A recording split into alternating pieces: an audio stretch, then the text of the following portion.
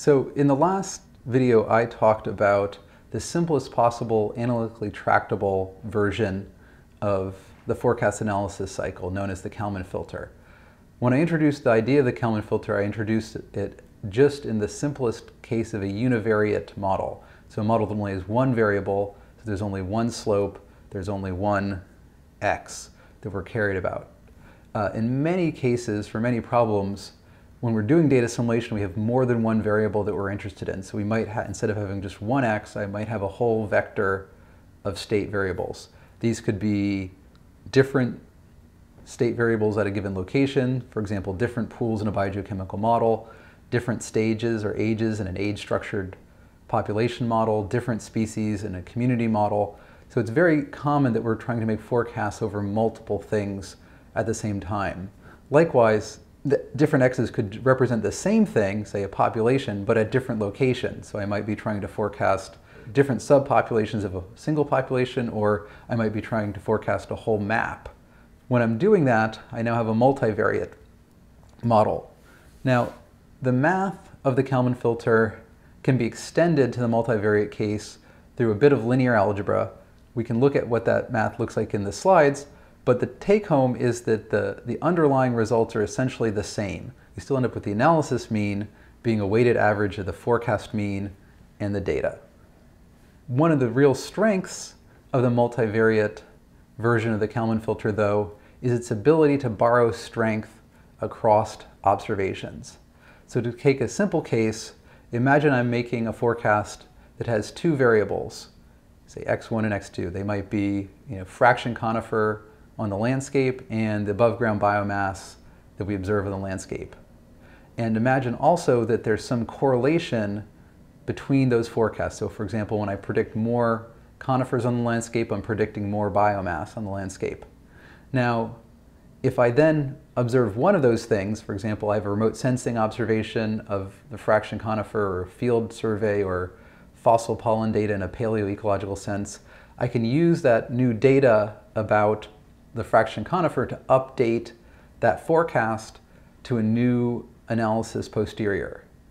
Furthermore, because the fraction conifer is correlated with above ground biomass, I can also update the latent variable, the above ground biomass, which I don't observe directly, in proportion to the strength of its correlation with the thing that I do observe. So if the correlation between these two things is perfect, correlation coefficient of 1, all of the information about fraction conifer is transferred to updating above ground biomass. If there's no correlation between these two, when I update the fraction conifer, it has no impact on above ground biomass analysis. This idea of borrowing strength across variables works in both directions. So if I were able to observe the fraction conifer and the above ground biomass, then my posterior estimates of both would involve both the direct constraint coming from their direct observations and then an indirect constraint due to their correlation with each other.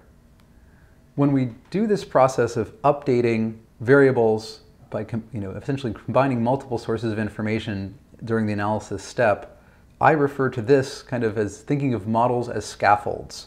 So what we're essentially doing is we're engaging in a data-driven exercise of combining multiple sources of information, but we need some way of relating multiple sources of information to each other. So if I have observations of fraction conifer on the landscape and I have observations of biomass, I need some way of relating those to each other. And here what I'm going to do is I'm leveraging their covariance to do that update. I'm specifically leveraging the covariance that's coming from the model. So the model is essentially contributing its covariance structure in the forecast to this updating process.